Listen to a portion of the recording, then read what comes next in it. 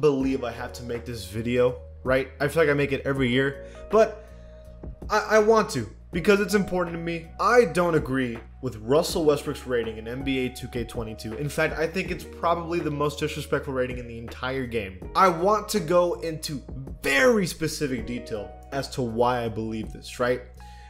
I've noticed that if you look online, there is nothing defending Russell Westbrook. Everything is trashing him, and I think it is essential for me to at least give you the reason for why I think his rating is way too low. And I'm gonna go into that right now. Get bots out to the pack. It's pack here. Before the video starts, if you like the channel, please be an OG, join the pack and subscribe, and leave a like on the video to help the video grow, or dislike it if you don't agree. I want to talk about this. Maybe I'm crazy, right? But let me break down what I'm thinking. Okay, here is the roster of NBA 2K22 for the Lakers, right? You have LeBron James 96, Anthony Davis 92, Russell Westbrook 82. Right, 82 is the lowest rating Russell Westbrook's had since being a rookie, I believe. I know that some people think that this may be too high. I know a lot of people think in my comments that it's too low. I'm here to defend Russell Westbrook, but in order to do that, I need to recognize the problems with Russell Westbrook because I can admit the bad things, right? Let me tell you all the things I think he's particularly really bad at.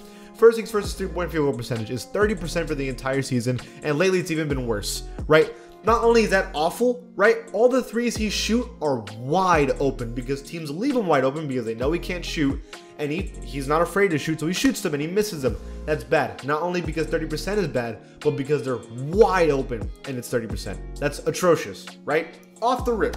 Second, 65% from the free throw line, and he shoots 6 free throws a game is really bad, especially when they can just hack you at the end of the game, especially because almost all of Westbrook's possessions are driving to the basket and trying to score. If you're going to get fouled a lot, you have to hit your free throws.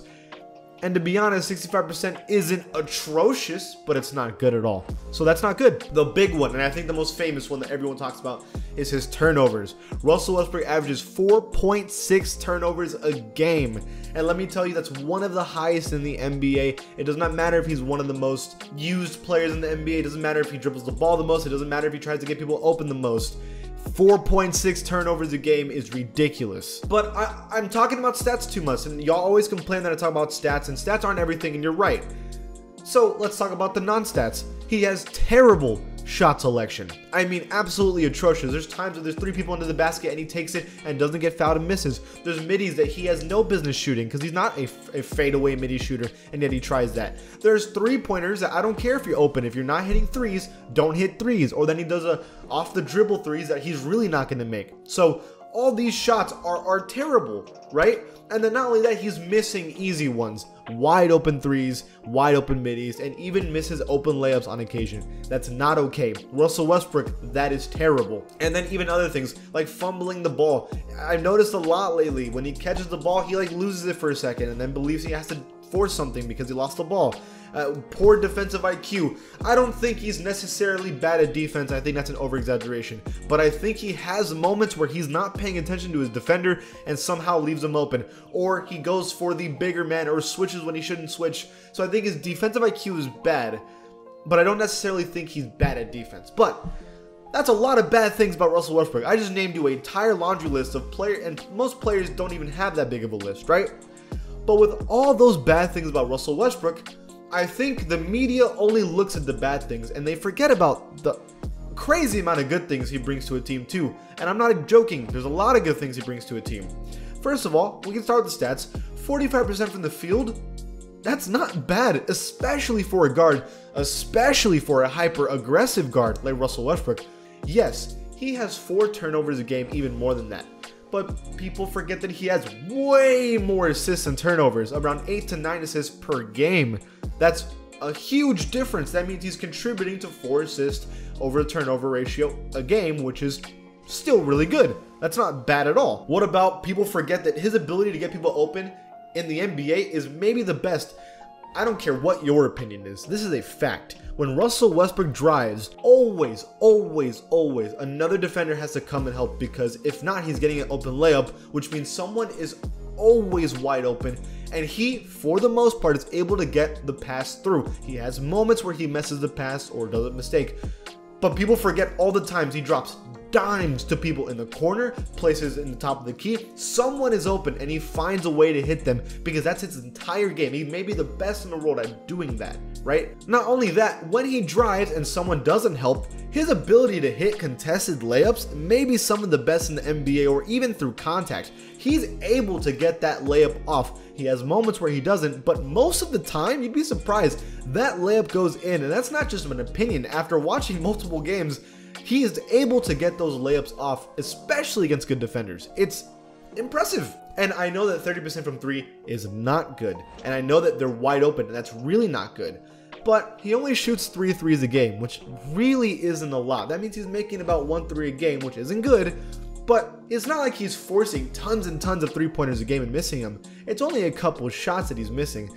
And on top of that, because teams leave him wide open, because they do, and he can make some on occasion, that leaves the Lakers' ability to create plays for him in the end of a game because they know, hey, Westbrook, we know you're not good at shooting, but if we need a big bucket here and you're open, we know you're going to be open for 3 and we need a 3. We're going to give it to you. And sometimes he hits the shot and it helps the Lakers more than hurts them in those situations. His rebounding is exceptional. I cannot stand the stat padding argument people make. You're wrong. Russell Westbrook gets rebounds he has no business being able to get. I've seen so many rebounds, and in multiple games that I've watched, the Lakers would have lost the ball if Russell Westbrook didn't hustle for the rebound. But he gets it. How is that a negative? How? Explain to me. You're like, oh, well, that's just stat padding. Explain to me the logic. If you have an opportunity to get a rebound and you're the only one there and you run to get the rebound, how is that a bad thing? You're wrong. You're wrong. That's not how basketball works. And yes, 4.6 turnovers a game is horrible. You know who else has 4.6 turnovers a game? Luka Doncic, Trae Young, James Harden, people who are primary ball handlers who play point guard. That's crazy. It's almost like if you're a point guard that uses the ball a lot, you're going to turn the ball over. Kind of a crazy concept. It's not uncommon for point guards that have the ball a lot to turn the ball over. Yes. Is it a lot and is it bad? Yes, but people forget that he averages way more assists and turnovers.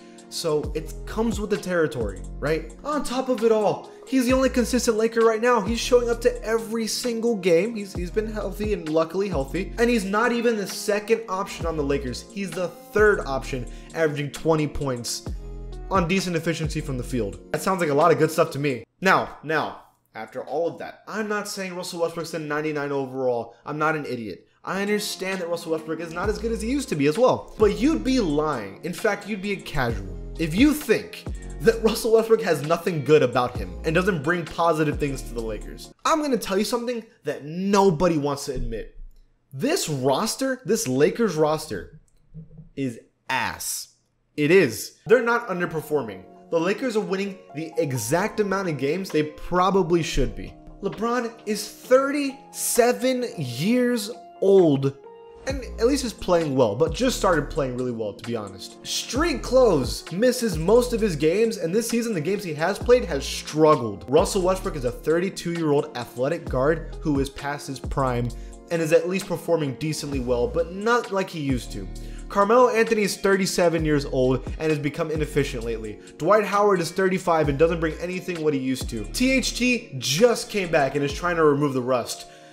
DeAndre Jordan is terrible. Kendrick Nunn hasn't played. Malik Monk just started to remember how basketball works and is playing well lately. And so the Lakers have been doing well lately. That's your roster. This is not a championship roster. Until Anthony Davis decides to come back and play well, this team isn't going to win anything. So I don't know why we're all confused that the Lakers are poorly performing. It's not because of Russell Westbrook. In fact, way more blame belongs to Anthony Davis if we're being real.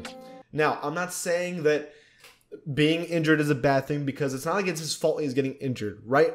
But what I'm saying is because he's injured, they're not winning, not because Russell Westbrook is performing a little worse than usual. All I'm trying to say is that if James Harden this season's an 89 overall the way he's been playing, then Russell Westbrook is at least an 86 overall, at the minimum, okay? Listen, Russell Westbrook is not a bad player that could be a good player. Russell Westbrook is a good player that could be a great player. That's the reality of Russell Westbrook. That is my opinion. Let me know what you think in the comments below. If you like the channel, please give it a sub. I'll see you guys next time.